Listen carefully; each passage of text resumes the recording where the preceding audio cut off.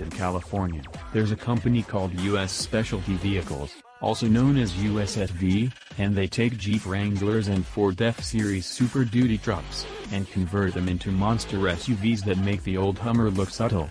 The biggest of course are the Super Duty-based SUVs called Rhino Gx's, and USSV has launched an ultra-luxury version called the Rhino Gx Executive, which is what you would get if you mashed up a Ford Excursion, that Hummer H2, and a private jet. The Rhino Gx Executive's highlight is the rear seating area, which, as seen above, has just two power reclining bucket seats with built-in ottomans.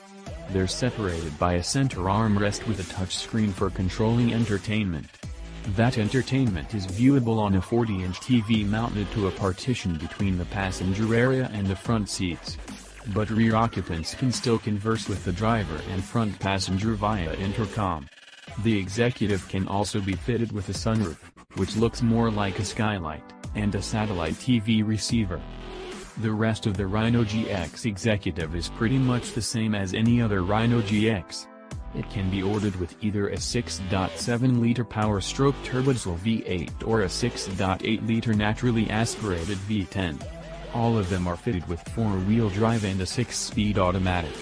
They roll on huge 38-inch tires, too. Only 3 colors are available inside and out. Black, tan, and khaki green make up the exterior colors, while inside can be all black leather, or contrasting leather with black and your choice of red or tan. Pricing is not listed by USSV, but ordering a Rhino GX requires a 25% deposit for American customers, and a 50% deposit for international buyers.